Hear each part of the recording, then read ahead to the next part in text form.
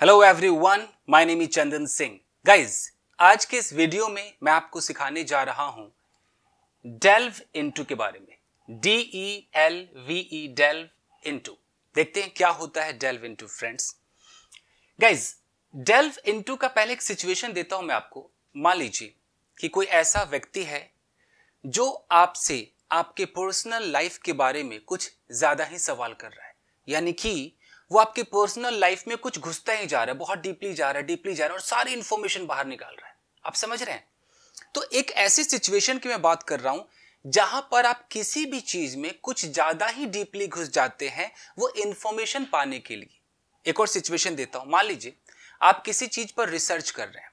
अब रिसर्च कर रहे हैं तो आपको इंफॉर्मेशन चाहिए और आपने बहुत सारी किताबें ली और किताबों को पढ़ते चले गए, डीपली चले गए।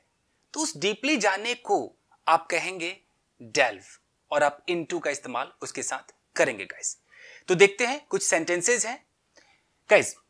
अगर हिंदी में डेल्व को देखें तो गहन शोध करना, कुछ ज्यादा ही शुद्ध हिंदी है। और देखिए, खूब छानबीन करना, बहुत ज्यादा छानबीन करते हो, इंफॉर्मेशन निकालते हो, खोदना भी होता है कई बार इसका।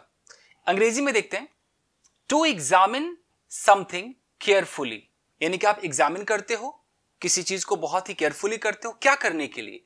इन ऑर्डर टू डिस्कवर मोर, और भी आपको ज्यादा जानना है, डिस्कवर करना है, कुछ आप इंफॉर्मेशन पाना चाहते हैं तो आप एग्जामिन करना शुरू कर देते हैं। तो नॉर्मल सिचुएशन है कि आप किसी की पर्सनल लाइफ में ज्यादा घुस रहे हैं या किसी किताब में ज्यादा ही घुस रहे हैं। कुछ भी आप डीपली पाने के लिए, इंफॉर्मेशन पाने के लिए, जब आपको ज्यादा ही डीपली जाने लगते हैं वहां पर आपको इस्तेमाल करना है delve into. I hope it's clear. अब देखते हैं गाइस, एक सेंटेंस है, You should not delve into my private life। आप कह सकते हैं किसी से कि भाई कुछ ज्यादा ही तू मेरे प्राइवेट लाइफ के बारे में जानना चाह रहा है। You should not delve into my private life।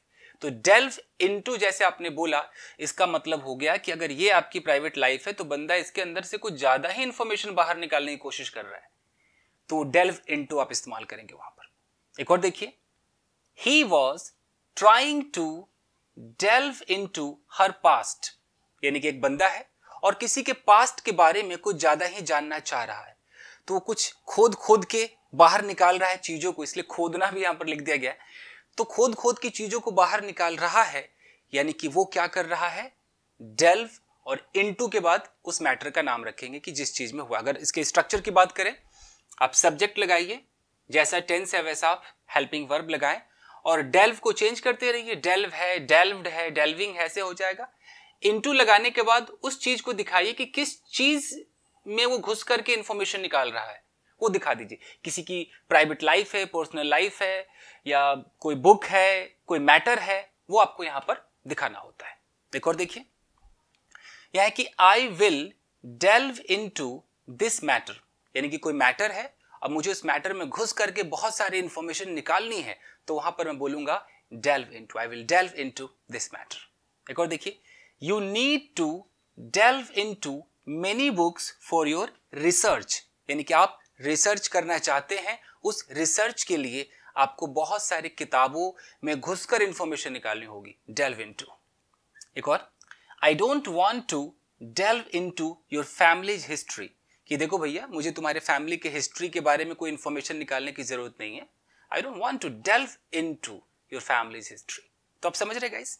तो delve into का आप इस्तेमाल ऐसे करेंगे और आम जिंदगी में इसका इस्तेमाल हो ही जाएगा।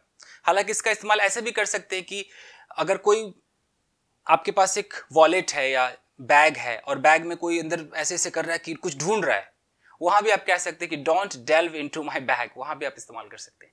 हालांकि इस संदर्भ में इसका ज्यादा इस्तेमाल होता है दोस्तों। तो आज के लिए बस इतना ही फ्रेंड्स। आई होप आपके समझ में आया होगा। तो मिलते हैं अगले वीडियो में। Till then take care, keep practising and have fun. अगर आप चाहें तो इसका एक स्क्रीनशॉट ले सकते हैं फ्रेंड्स। Thank you guys.